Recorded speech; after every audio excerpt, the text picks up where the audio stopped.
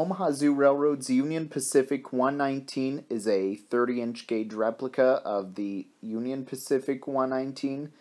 and there's a standard gauge replica of the 119 up in Promontory, Utah, where the two locos met in Promontory in April 1869, and I will get to that part in a moment, but this locomotive was built by Crown Metal Products in 1869 in Wino, Pennsylvania, and that's the same year Omaha Zoo Railroad started running, and it was the only locomotive on the Omaha Zoo Railroad till a second one came to the Omaha Zoo Railroad in 1974. And this locomotive is a 440 American type, and also the Omaha Zoo Railroad's 119 was built and to resemble the standard gauge replica 119, which is up in Promontory, Utah, where the last spike was driven in April 1869. And oftentimes there they do the reenactments where the last spike gets driven, and as that's when they show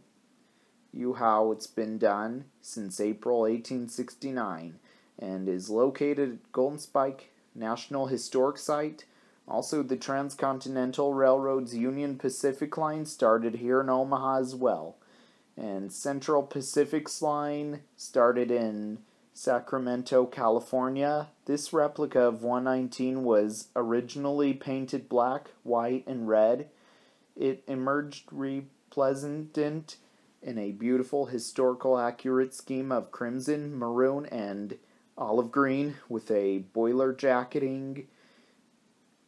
of simulated Russia iron and a new stained wood cab replicating one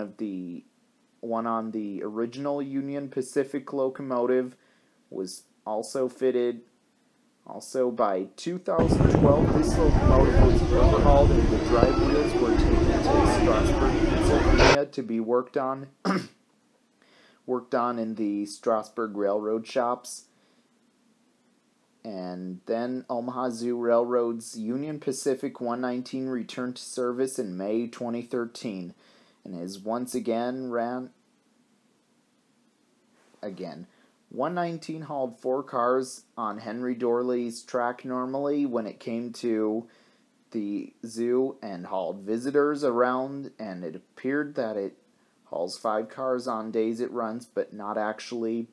but sometimes though. Also, Omaha Zoo's 119 is known to be Omaha Zoo Railroad's crown jewel, and one of the zoo's crown jewel, as it is seen on info cards, maps, or before seeing a movie at the IMAX theater as well.